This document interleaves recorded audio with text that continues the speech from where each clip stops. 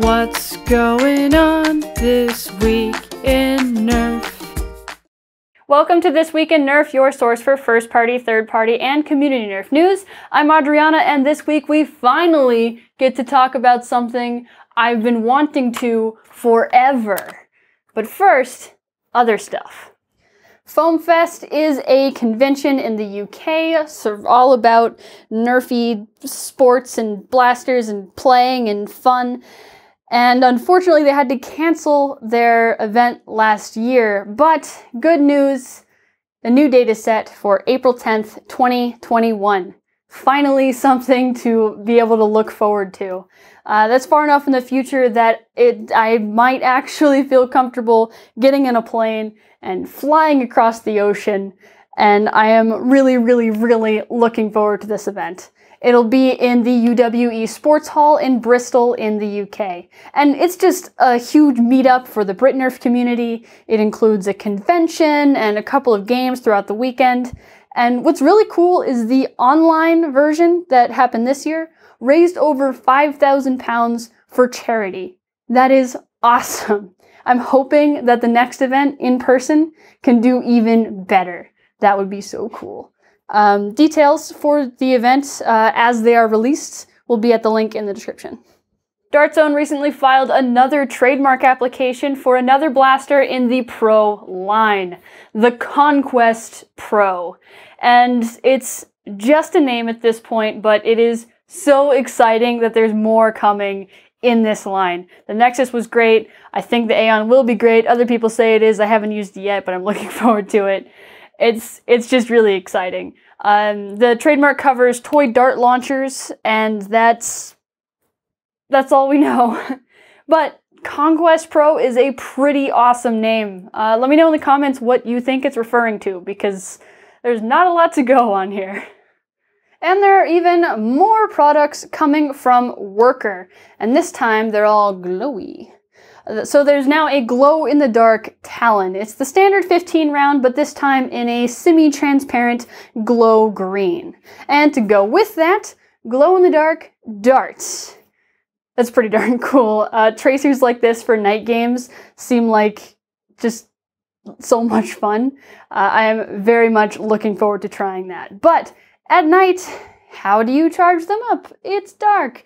Well, you use this UV light that attaches via Picatinny. I'm not visually a fan of this. The battery box looks pretty bulbous, and it's strange they didn't have a sleeker way of routing the wires, but I'm sure we as modders can find a better approach to this particular problem, because tracer glow rounds sounds just too cool to pass up. A majority stake of the UK supermarket Asda was purchased from Walmart. So that means that the future of Walmart's vanity brand, Adventure Force, in the UK is a little bit uncertain now.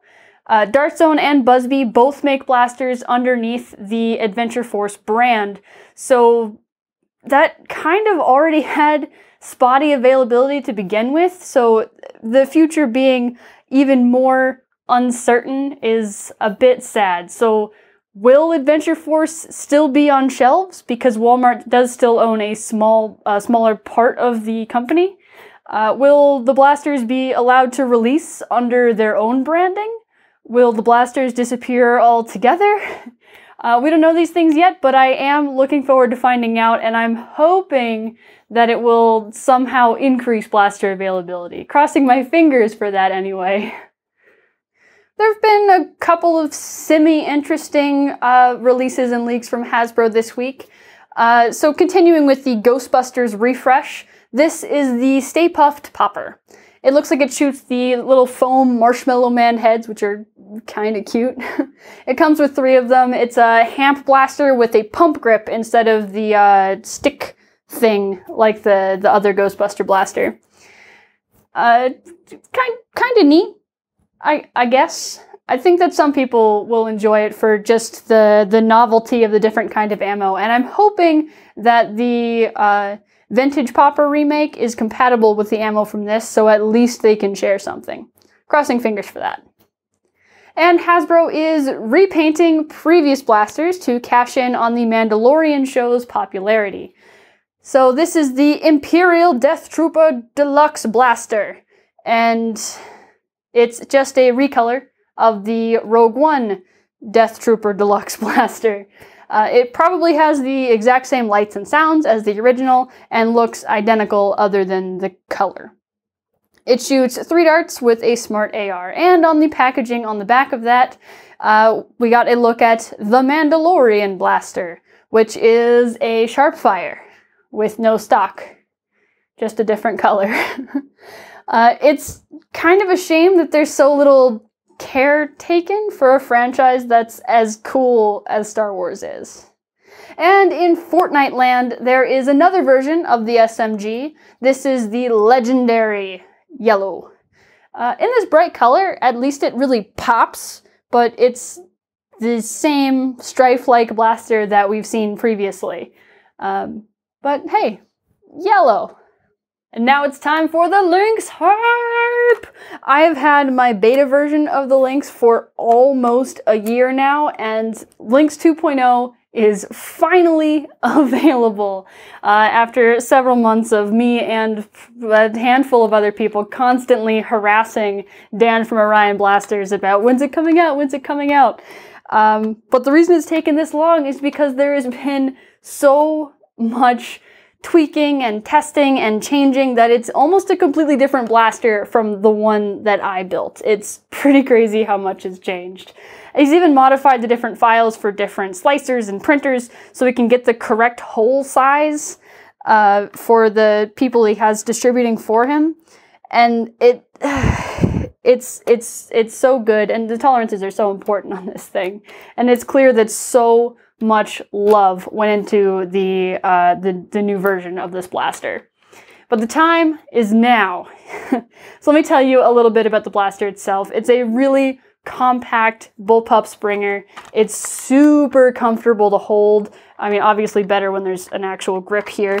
The 2.0 version doesn't have the Magpul furniture. It has a printed grip, but I'm sure it still is just as comfortable. I know Dan is really finicky about comfort, and it definitely shows in how easy it is to deal with this thing. It has completely toolless takedown. There's a pin in the front, a pin in the back. You take those out and the whole thing essentially slides apart. And you can dismantle it and put it back together in under 5 minutes. I know that because I watched Dan do it on my kitchen table, and it was surprising because I didn't know that was coming. A pretty cool feature about it is that there's no need to do a half prime to load and unload blasters. The RAM is so skinny it fits in between the magazine lips, so you just swoop, swoop, and there's no need to pull back the prime at all. It does have a floating catch, which means that there's no depriming, but you can slam fire, and that is awesome. The new ones get approximately Talon Claw performance, and it does accept Talon Claw or Longshot style springs. And you can also modify it with different files that he has to accept full-length springs if you want to pull even more power out of it.